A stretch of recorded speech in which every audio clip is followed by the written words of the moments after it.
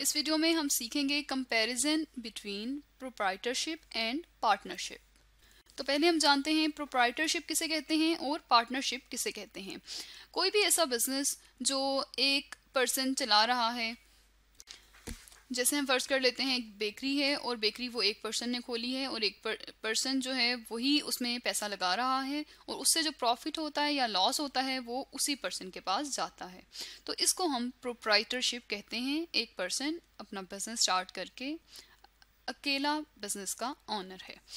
इसके बरक्स पार्टनरशिप हम किसे कहते हैं। अब यही जो बेकरी है ये अगर मिनिमम जो लोग इसमें इन्वॉल्व हों वो 2 हों, यानी 2 या 2 से ज़्यादा लोग मिलकर कोई बिजनेस शुरू करें और उस बिजनेस में जो भी इन्वेस्टमेंट हो वो ये दोनों लोग मिलकर लगाएंगे और इसका प्रॉफिट या लॉस भी दोनों लोग ही शेयर करेंगे।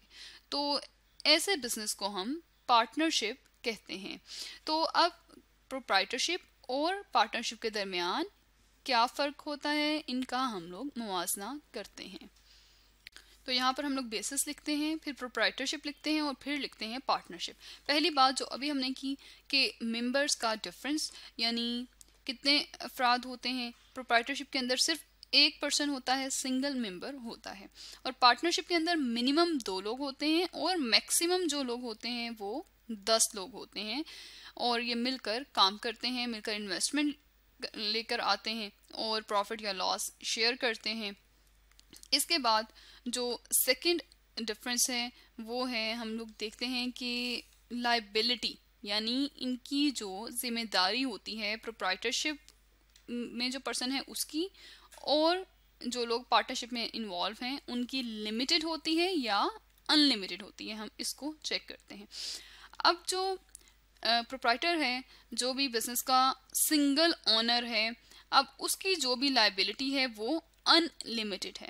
अनलिमिटेड लायबिलिटी का मतलब क्या है कि अगर फ़र्ज़ करें उस पर कोई कर्जा है तो उस कर्जे के लिए उसके लिए और कर्जा है ₹1 लाख का, और अगर उस पर्सन के पास सिर्फ ₹40,000 है तो वो ये पर्सन ये नहीं कर सकता कि कहे कि मेरे पास तो लिमिटेड अमाउंट है, 40,000 है और मैं तो इतने ही दे सकता हूँ, जबकि उसे ये करना पड़ेगा उसकी, क्योंकि लायबिलिटी अनलिमिटेड है, उसके अलावा कोई और पार्टनर नहीं है, कोई और पर्सन नहीं है, तो उसे 40,000 जो उसके पास अमाउंट मौजूद है वो अमाउंट, इसके अलावा जो 60,000 हैं वो अपने पर्सनल एसेट्स यानी घर से लाकर वो उसे लायबिलिटी पे करनी है। यानी हर सूरत में, चाहे उसके पास अमाउंट है या नहीं है, उसके चाहे एसेट बेचकर, पर्सनल एसेट्स बेचकर अमाउंट पे करनी पड़े, फिर भी उसे अमाउंट पे करनी पड़ेगी, क्योंकि उसकी लायबिलिटी अनलिमिटेड है, उसकी लायबिलिटी को कोई और पे नहीं करेगा। अब इसके बरक्स अगर हम लोग देखें पार्टनरशिप को, तो पार्टनरशिप में जो लोग इन्वॉल्व होते हैं वो हमने कहा 2 से ज़्यादा लोग होते हैं, तो इन लोगों की लायबिलिटी लिमिटेड होती है। अब लिमिटेड कैसे होती है कि अब एक पर्सन है और इस पर्सन ने जो अमाउंट इन्वेस्ट की हुई है वो है बिजनेस में 5,000।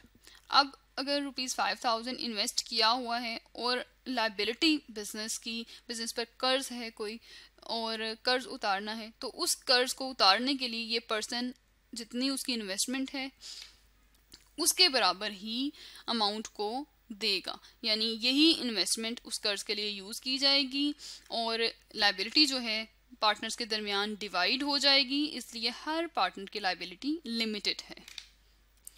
अब हम बात करते हैं कैपिटल की। तो कैपिटल हम किसे कहते हैं, जो भी बिजनेस जब शुरू किया जाता है, कोई भी उसमें इन्वेस्टमेंट की जाती है, शुरू में सरमाया लगाया जाता है। अब जब प्रोप्राइटरशिप है तो जो इसका, क्योंकि चलाने वाला एक सिंगल ऑनर है, सिंगल पर्सन मेंबर है और इसके अलावा कोई नहीं है, तो जितनी भी इन्वेस्टमेंट है स्टार्ट में, वो चाहे इन्वेस्टमेंट 1,000 रुपये है या चाहे 1 लाख है या इससे ज़्यादा है, वो सारी की सारी इन्वेस्टमेंट एक ही पर्सन को करनी पड़ेगी। और अगर हम लोग कैपिटल को ही देखें और पार्टनरशिप को देखें, तो पार्टनरशिप के अंदर डिफरेंट लोग हैं, ज़्यादा लोग हैं। अब जितने लोग हैं वो सब इन्वेस्टमेंट बाय ऑल हमने लिखा, वो सब पार्टनरशिप के अंदर अमाउंट को इन्वेस्ट करेंगे, पार्टनरशिप बिजनेस के अंदर अमाउंट को इन्वेस्ट करेंगे और फिर बिजनेस को चलाएंगे। इसके बाद है एग्रीमेंट। अब एग्रीमेंट मुआहदे को कहते हैं। अब यहाँ प्रोप्राइटरशिप में पर्सन खुद बिजनेस चला रहा है, उसको किसी से मुआहदा करना, एग्रीमेंट करना इसकी ज़रूरत नहीं है, तो हम लोगों ने लिख दिया जो एग्रीमेंट है वो रिक्वायर नहीं है। और जबकि हम लोग बात करें अगर पार्टनरशिप की, तो पार्टनरशिप में एसेंशियल है यानी ज़रूरी है। बहुत कम कहीं ऐसे होगा कि पार्टनरशिप में एग्रीमेंट नहीं किया हुआ स्टार्ट में किसी चीज़ से रिलेटेड, लेकिन ये ज़रूरी है और पार्टनरशिप में ये होना चाहिए कि पहले एग्रीमेंट हो पार्टनर्स के दरमियान और जितनी भी टर्म्स हैं वो सारी सेट कर ली जाएं, उसके बाद पार्टनरशिप बिजनेस शुरू किया जाए। अब इसके बाद जो हम लोग डिफरेंस देख रहे हैं वो है गवर्निंग लॉ, यानी जो रूल्स रेगुलेशंस और लॉज हैं वो प्रोप्राइटरशिप के कौन सेट करेगा और पार्टनरशिप के कौन बताएगा। अगर हम लोग पहले बात कर लेते हैं प्रोप्राइटरशिप की, तो प्रोप्राइटरशिप में एक पर्सन सिंगल ओनर है, रूल्स रेगुलेशंस या कोई स्पेसिफिक लॉ नहीं है। ये आमतौर पर हम ऐसे बिजनेस को कहते हैं जैसे एक पर्सन ने एक शॉप खोलनी है या बेकरी खोलनी है, इसके अलावा कोई रेस्टोरेंट खोल लिया है। जो टैक्स या इसके अलावा रजिस्ट्रेशन इस तरह के काम तो करने पड़ेंगे, लेकिन इसके अलावा जो इंटरनली लोगों को चलने के लिए जो रूल्स फॉलो करने पड़ेंगे, ऐसा अलग से कोई सोल प्रोप्राइटरशिप पर लॉ या एक्ट रूल नहीं है। अगर हम लोग पार्टनरशिप की बात करें तो पार्टनरशिप का एक्ट है 1932, जिसमें तमाम लॉज पार्टनर से रिलेटेड, तमाम रूल पार्टनरशिप बिजनेस से रिलेटेड लिखे हुए हैं और प्रोप्राइटरशिप का कोई स्पेसिफिक लॉ नहीं है। इसके बाद अब जब अगर हम लोग बात करें प्रॉफिट की, तो प्रॉफिट कौन लेगा, प्रॉफिट किस में डिस्ट्रीब्यूट किया जाएगा, प्रॉफिट शेयरिंग रेशो कैसे डिसाइड की जाएगी, ये हम लोग देखते हैं। अगर प्रोप्राइटरशिप है तो सारा जो इन्वेस्टमेंट कर रहा है, सारी मेहनत कर रहा है वो एक सिंगल पर्सन कर रहा है, तो जो प्रॉफिट होगा वो अकेला ऑनर जो है वो प्रॉफिट पर हकदार होगा, वही प्रॉफिट को लेगा। अब अगर हम लोग पार्टनरशिप की बात करें तो इसमें एक से ज़्यादा लोग इन्वॉल्व हैं और डिफरेंट लोग पैसे लगा रहे हैं और काम भी कर रहे हैं। अब पार्टनरशिप के अंदर फिर जो भी प्रॉफिट आएगा या प्रॉफिट के अलावा हम लोग लिख देते हैं लॉस भी हो सकता है। अब लॉस है या प्रॉफिट है वो तमाम partners bye all partners sharing bye all partners, यानी तमाम पार्टनर्स प्रॉफिट या लॉस को शेयर करेंगे। उसमें लॉस में या प्रॉफिट में तमाम पार्टनर का हिस्सा होगा।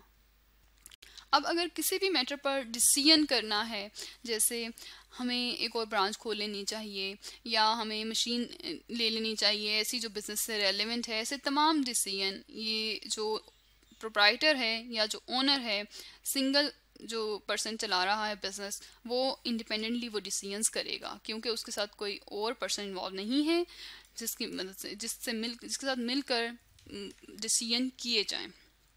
अब पार्टनरशिप में क्या होगा, बाय वोटिंग डिसीजंस होंगे, यानी अगर पार्टनरशिप के अंदर टोटल जो मेंबर्स हैं वो हैं 9 और एक मशीन लेनी है और उस मशीन को लेने के हक में हैं 4 मेंबर, मशीन को ना लेने के हक में हैं और 5 मेंबर्स इस हक में हैं कि मशीन को ले लिया जाए। तो इस तरह से वोटिंग की जाएगी और ज़्यादा लोग जिस हक में हैं वो काम हर मामले में वो डिसीजन ले लिया जाएगा। तो प्रोप्राइटरशिप हम कहते हैं एक ऐसे बिजनेस को जो एक अकेला पर्सन चलाता है और इन्वेस्टमेंट भी खुद करता है और उससे रिलेटेड प्रॉफिट या लॉस भी वो खुद लेता है। और हम लोग पार्टनरशिप कहते हैं ऐसे बिजनेस को जो 2 से ज़्यादा लोग मिलकर चला रहे होते हैं और ये प्रॉफिट या लॉस 2 से ज़्यादा लोग जितने लोग होते हैं वो आपस में शेयर करते हैं।